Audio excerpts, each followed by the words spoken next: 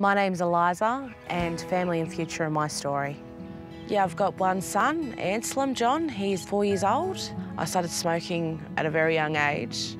You know, over the years it's done a lot to me, you know, my health. It brings on asthma a lot more. You get that throat, I don't even know, like the chest infection, you're still smoking, your chest gets real tight, you can't breathe properly.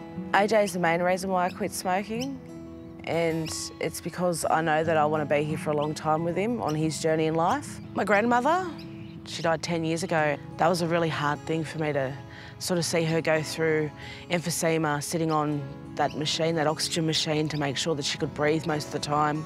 The first time I quit, it was really hard. Quitting this time seems a lot easier now than what it was because of the information that I know now.